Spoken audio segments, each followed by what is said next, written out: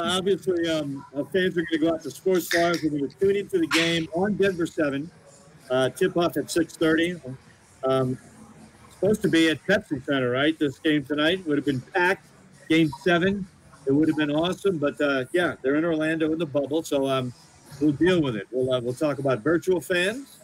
We'll talk about real fans with Gary Broad, and we'll hear from everybody involved. Michael Malone just held his pregame presser moments ago. We'll hear that. We'll hear from Jamal Murray. We'll hear from Nikola Jokic.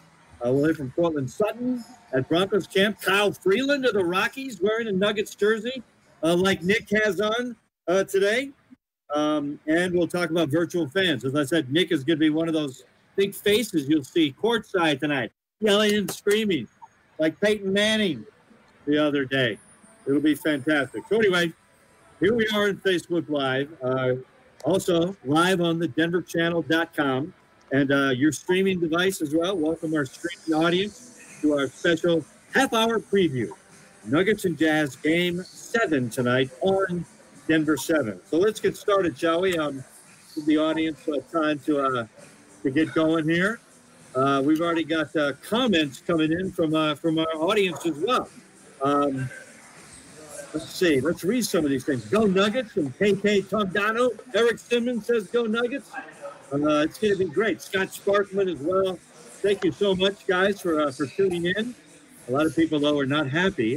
We've got Lori Brewer saying, why is 7 wasting energy? Not going to watch the NBA.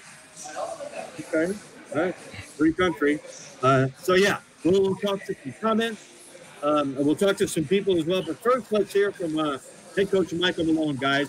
He held his Game 7 pregame presser just a few moments ago. And he talked about what the vibe was today amongst the Denver Nuggets down in the bubble in Orlando. Let's listen to that. Yeah, I would, Sarah, I would say that group is pretty relaxed. You know, just being in the locker room for the last half an hour and listening to guys as I'm doing my work and preparation. You know, our guys are loose. They're joking. They seem very, very relaxed going into this. And maybe that speaks to the fact that we had 2 Game 7s just last year against both San Antonio and Portland. And maybe it also speaks to the fact that we have had 2 straight elimination games where it was win or go home. So our guys I don't get the sense that our guys are tight or nervous or quiet. They're just being themselves, and that's great to see. All right, that was Michael Malone just moments ago. Let's get some quick comments, guys. Nick, from you first. Malone says they're relaxed. They've been through 2 Game 7s. In actuality, in Game 5 and 6, must win, do or die, and they came through. What do you see happening here tonight in Game 7?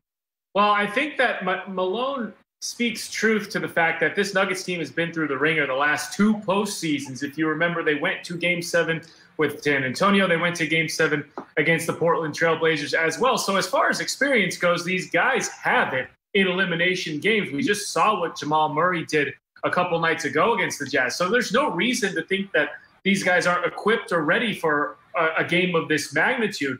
But my question is, how many of these elimination games are they going to be able to hold off and continue to bring the effort necessary in an environment that is antiseptic? Now, if they were coming home to Denver, we think, hey, maybe the crowd lifts them, the bench players play a little bit better, score a little more consistently, and that crowd energy helps to buoy them.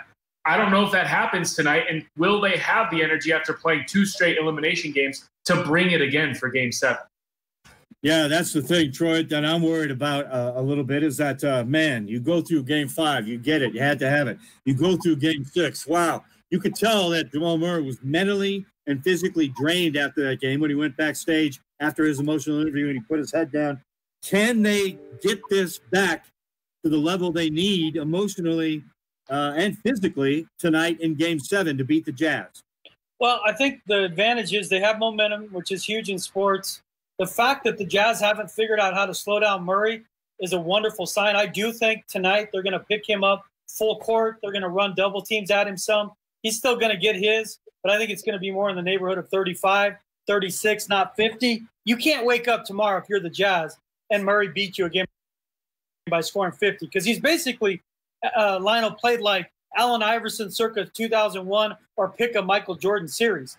And so if you're the Jazz, you're going to force somebody else to beat you, whether that's Jokic, whether that's somebody on the perimeter. But can they? I think one thing Nick brought up, like they would clearly have a home court advantage, but playing in that bubble, it's like playing in a side gym or an auxiliary gym, the same sight lines. I've never seen players shoot this well because they're not dealing with the crowd. They're not dealing with any kind of depth perception issues. I mean, Murray is 52 for 81 from the field. That is insane. So I do think they're going to be able to match that energy because of the confidence they have from playing 2 Game 7s leading into this.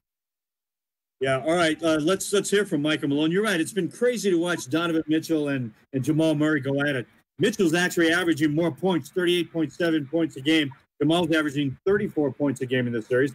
They both have hit 31 threes, both of them. 31 from three-point land. Both teams are averaging 113 or 111 points a game, both of them.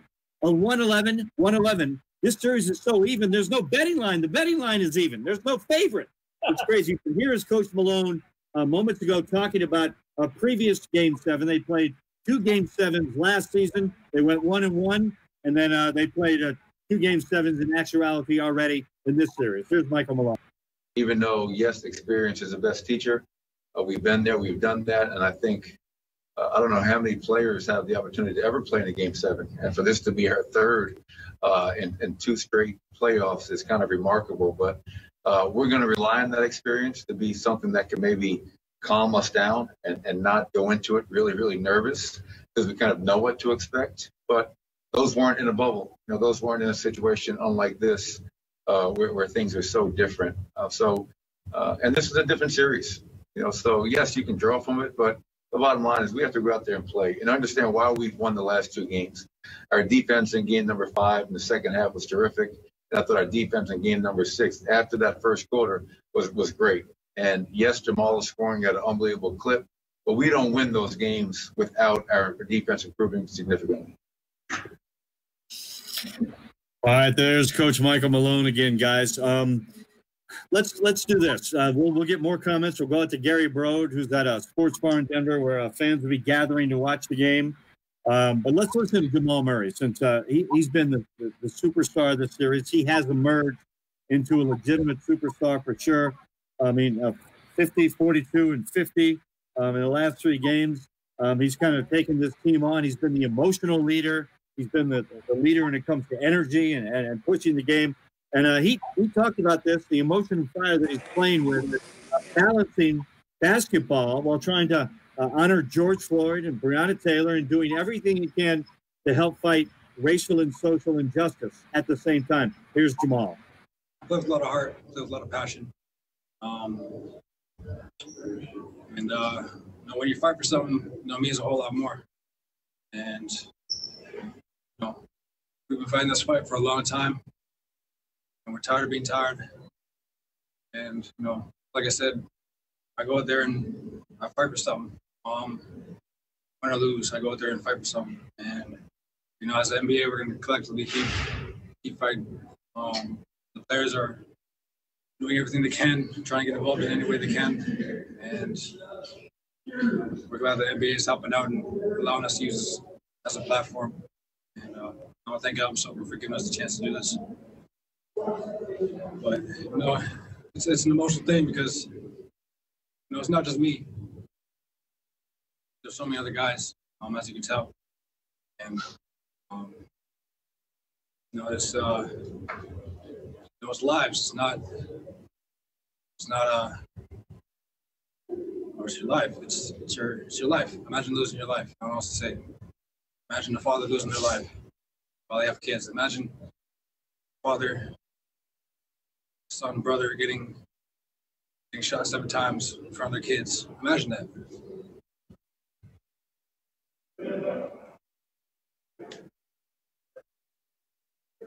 The least I can go out there and do is play for and fight for something. So that's what I'm trying to do.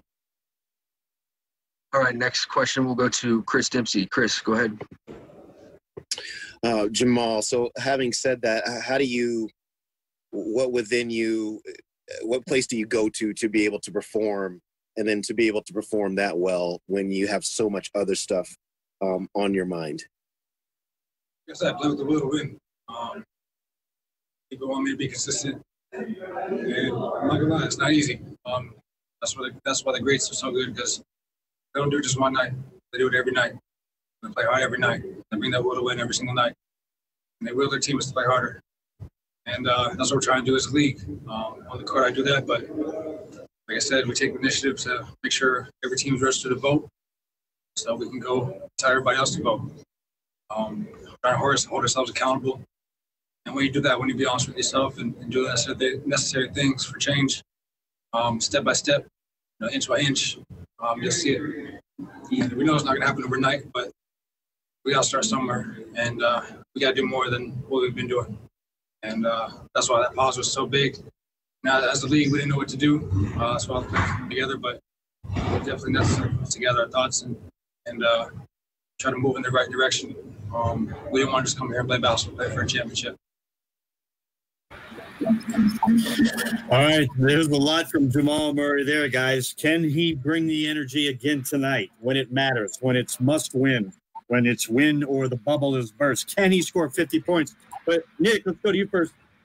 Michael Malone said it doesn't matter if Jamal Murray scores 50. That's not going to be the one thing that's going to decide this game. The one thing that's going to decide this game is defense. The Jazz scored 125, 124, 124, 129 in the first 4 games.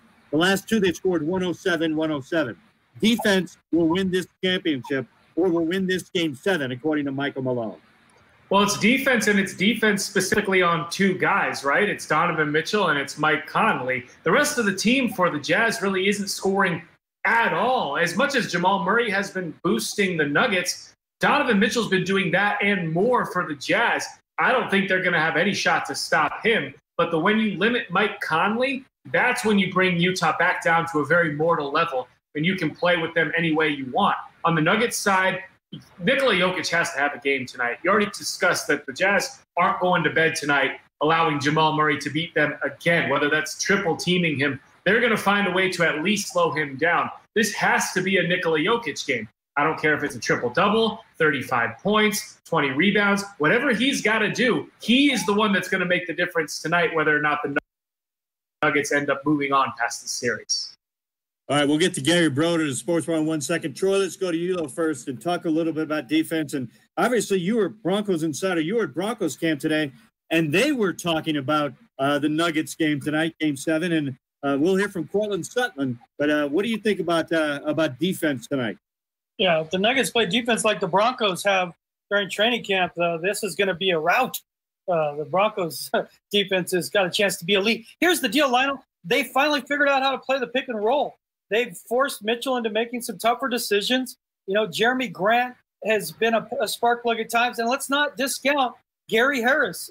Guy hadn't played in 6 months. When he was on the court, they were much better defensively. The last 6 quarters of Jazz Nuggets, the Nuggets have played good defense. And that's why we thought they were going to win this series. I mean, we talk about it like it'd be a miracle if they win a Game 7. The reality is they're a 3 seed for a reason. They should beat Utah. And the last 6 quarters, Lionel, they played like a team that will beat Utah because they figured out the pick and roll. And finally, Utah stopped shooting 58% from 3, came back to earth with a thud. So, again, that's why I like the Nuggets' chances, is the fact that they have played real defense the last 6 quarters. And I have a feeling they're going to play similar to that tonight. All right, Game 7 on Denver7 tonight at 6:30. Gary Brode is out at a sports bar. Gary, tell us where you are. And obviously, sports bar owners across the whole city, across the state, are hoping the Nuggets move on because this means a lot of dollars to the local economy if the team keeps playing. He's muted. Got to unmute your mic, Gary. There you go. That's the host. That was my fault. I'll take that one. Come on, Blair. I'll tell you where I am. I'm in my element right now. I'm at the bar, D&DR, right off Colfax. To give you a little backstory here of this bar, and I want to kind of show you around here too, because we're starting to see a few Nuggets fans kind of circle in. But to give you some backstory here, this bar reopened March 13th. which would normally be a great time for a sports bar. You got March Madness and St. Patrick's Day, and then the playoffs should have started right around the corner.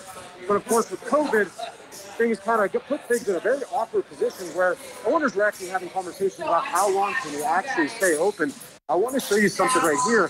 This has kind of been reality for a lot of businesses. And if you can see, there's X's on a lot of tables. If you haven't been to bars, this is what owners are having to deal with. Siphoning off half of their seating because of COVID to keep that social distancing. So, yeah, we spoke to the GM, and he said, we had some tough conversations before sports came back about how long can we actually stay open. I mean, you're seeing the jerseys in the background here. This is a sports bar. How do you stay open without sports? So, look, I mean, it's the Game 7, to have it on Tuesday, it's going to bring in a lot of folks. In fact, here at DNVR, they had an RSVP online in order to show up for this. They sold out in 30 minutes. Now, that meant 50 people would be here, but still 30 minutes. It shows the impact of bringing folks to sports bars, especially on a Tuesday night, which you likely wouldn't see any other day. So, yeah, if this ends today, if we're hoping it doesn't, obviously it's going to have a huge impact for a lot of businesses who are really relying on this to at least go another round, and the Avalanche to go another round. The longer this goes, the better it's going to be for business. All right, Gary, thanks, man. Let's go back to the Broncos and the Rockies now. Everybody supports the local teams on other teams. You hear it all the time. The Rockies support the Broncos support the Nuggets, the Avs supports the Raptors, and so on and so on. So, Troy, I got the comment this morning from Cortland Sutton about tonight's game. Let's hear that now. The moment snapped. I think he's 50, 40, and 50 in the past 3 games. And, it's fun watching him do his thing, to be able to see him repping, and then to see all the emotion he had after that last game. I'm pretty sure people wrote them boys off after they went down 3-1. So to see them boys fighting that climb, to be able to keep playing, and it's a good thing to see for them boys, and then for the city, because I know the city riding right behind them. Hoping that them boys go and finish the deal tonight and move on to the next round. All right, there you have it. And now you see Nick Rothschild in his Nikola Jokic Denver Nuggets jersey there. How about Kyle Freeland, Rockies pitcher today, wearing his Nuggets jersey and talking about the game? Let's hear that now. Down 3-1 with base elimination, got backed into a corner. And I mean, do the best words of sports, Game 7 coming at you. Thanks, guys. Good luck. All right, there you have it, guys. I mean, look, we were without sports for so long. We had nothing. And now we have everything going at the same time. We got the Nuggets in the playoffs, the Avs in the playoffs, the Broncos at training camp, the Rapids are playing, and the Rockies are in the playoffs as of right now. So it's a crazy time for all of us. But Nick, if the Nuggets lose Game 7 as a 3 seed, the way that they kind of finished up the seeding games where they almost conceded and said, all right, we're going to pull our starters in the fourth quarter. We're not going to really try for the 2 seed. We'll take the 3 seed and take the Jazz. And if they lose to the Jazz in round 1, it's going to be extremely disappointing for all of us.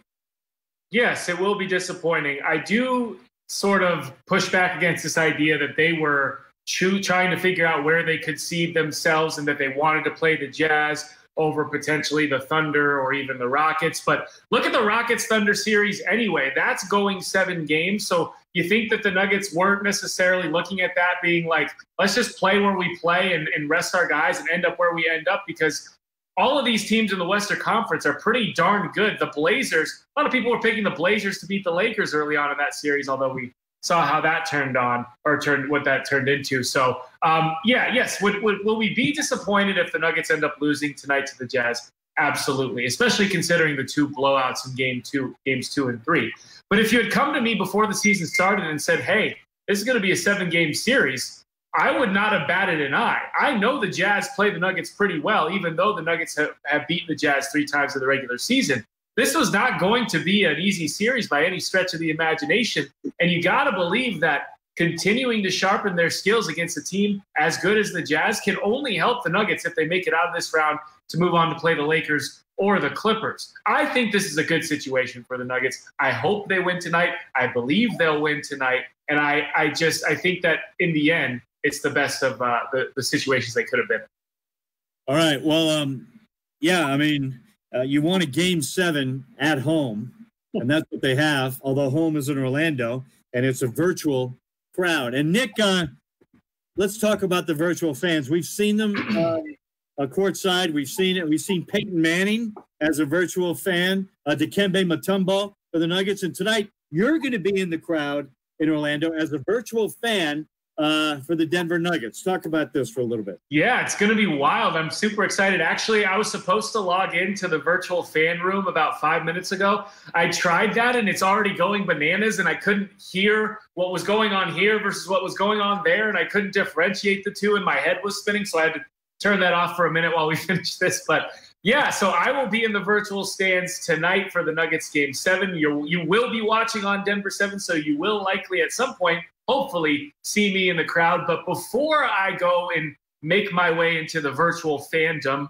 into the kingdom of virtual fandom, if you will, I wanted to get a little bit of an idea of what I'm walking into. So I called up one of my friends, Jace, to see what his virtual fan experience was like. A whole new game. You've seen the famous ones, Shaq, Wheezy, and the GOAT. No, not that GOAT. Peyton Manning. Hurry, hurry. But if you're not the sheriff, how does the average Nuggets fan join the party? No.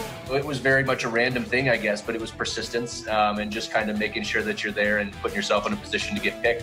Longtime fan Jace Bandelow was diligent in responding to emails, and he got in. You know, you're not at the arena, but you're still, you know, you're rooting in a unique and different way, but it's fun and it's just fun. I mean, isn't that the point of everything? He's been to a couple games virtually with his trusty co-fan.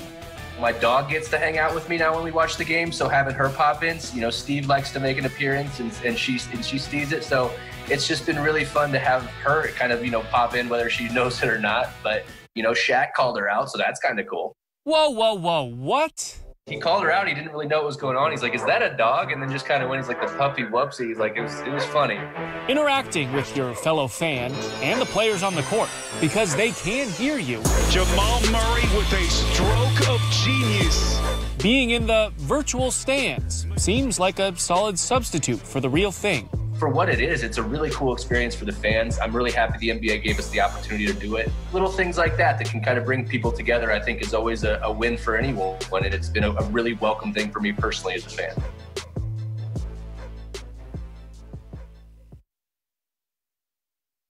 So the interesting thing about like these virtual fan rooms is everybody is in the same room. So like if Shaq shows up tonight, I will get a chance to speak to Shaq through the internet. So that would be kind of cool. The other thing I mentioned in the story is that you can actually yell at the players on the court so they can hear what you're saying. You know, if you say bad stuff, you're going to get kicked out of the chat. But so I will have a chance to actively heckle Donovan Mitchell. And the last little nugget I got here is my drink cap. I'm going to be rocking this bad boy. I've got my headphones on, so I can't do it right now. But I'm going to be rocking this bad boy with a couple LaCroix, kitted out with some popcorn in my Nuggets jersey on. I'm going to be going nuts out there. LaCroix, huh? That's great. What a great story, man. And it's going to be great to watch for Nick tonight on the broadcast on ABC and Denver7 on Game 7 tonight. Yeah, guys, look, it's strange that they'll be able to hear you, and there is crowd noise, and hopefully it makes a difference for the Nuggets in getting that energy tonight. Troy, let's talk to you again. This team had been through a lot all the way to get here. Remembering back to last year, they lost to Portland in Game 7 at Pepsi Center, where the fans were obviously for the Denver Nuggets. So the crowd's not going to play a part. Let's go back to Jamal Murray, though, and Jokic.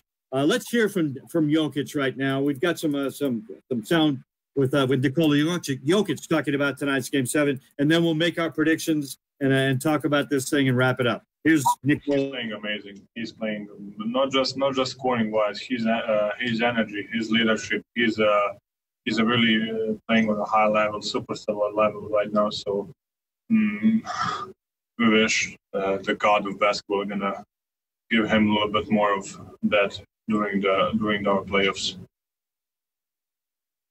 All right, next we'll go to Ohm with ESPN. Ohm, go ahead. Hey, Nikola. This is going to be your third straight Game 7. What's this one going to feel like? Are you guys used to playing these Game 7s now? I mean, to be honest, it was Game 7 the last 2 games for us. So it's a win or go home for us. So maybe I think that's why we're playing a little bit relaxed. So like we don't have nothing to worry about. Like if we lose, we're gonna go home. So I think that's why the energy is really high. Like we just need to give the effort. We don't give up on the plays, rebound, just help each other. I mean, that's why we are playing really good right now. All right, there's Nikola Jokic. Guys, there are 2 words that get the emotions going for sports. National championship, one. Super Bowl, those 2 words. Game 7, of course, is what we're talking about here tonight. Troy, the excitement of watching this series and watching an historic battle between Donovan Mitchell and Jamal Murray, it's going to end tonight. These 2 are going to go at it. Everything is left on the court. There is no tomorrow. This is what sports is all about, this Game 7 here tonight. Oh, absolutely. I mean, this is why we watch, right? It's the greatest reality TV show. It's because you can't script the outcome. Reality TV is scripted. Sports are not. And there's so much passion involved. And this has brought these Nuggets fans back to life these last 2 games. And as you mentioned, a Game 7, I'm thrilled that we're able to have this opportunity. And I really feel like the Nuggets are going to play well tonight in a close game. But I do think we're going to get to predictions. But I do think they're going to play well, and they're going to make the city proud after what were 2 of the worst games in franchise history in Game 2 and 3. Well, go ahead and make it, man. Prediction time. What do you got? I've got the Nuggets winning 113-110. I got Murray scoring 35, not 50. And it goes back to the EDM, the DJ over here to my left, Nick. Goes back to what he said about Nikola, that I think he's going to have 25, 30 points. He's going to be the difference for me because they're going to slow Murray to 35. They're going to win 113-110. Wow. All right, Nick, you said that the Nuggets have the best chance to win a championship out of any pro sports team in Denver. You said this weeks ago on our Zoom chats on Denver7 Sports on Sunday night. So they got to win this game, obviously, to make your prediction come true. But so obviously you're picking the Nuggets tonight. I'm not going to rehash that because there's some context there that matters. But we'll move on. Troy, you said the Jazz are going to score 110 points tonight. If they score 110 or less, the Nuggets win no matter what. That's a pretty easy thing to watch there if you're watching the end of this game.